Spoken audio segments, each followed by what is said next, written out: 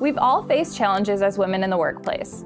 As TransUnion celebrates International Women's Day, we asked a few of our associates to tell us the best advice they'd ever given to or received from a female colleague.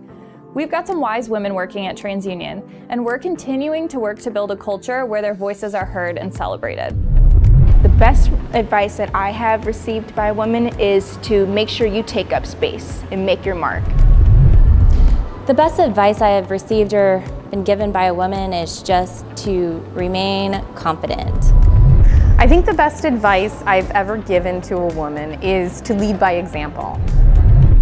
The best advice I've ever had given to me was to put yourself out there when you're uncomfortable, to sit in the uncomfortable and then forge ahead where you find your passion.